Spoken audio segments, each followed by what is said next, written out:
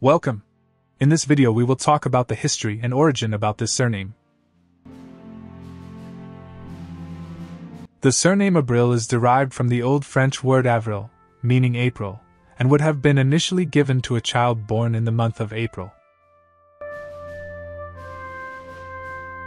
Abril from England can be traced back to the Norman Conquest of 1066, where they were granted lands in Gloucestershire by William the Conqueror for their assistance at the Battle of Hastings. They are believed to be descended from a Norman noble, Avril, who landed with William the Conqueror. This surname may have several different spelling variations, such as the following. For many English families, the political and religious disarray in their homeland made the New World an attractive prospect. Thousands of Abril family members migrated to the United States, arriving sick, poor, and hungry, but were welcomed with greater opportunities. Some of the early immigrants include Antonio Abril in 1835, Mariano Abril in 1842, and Fausto Abril in 1860.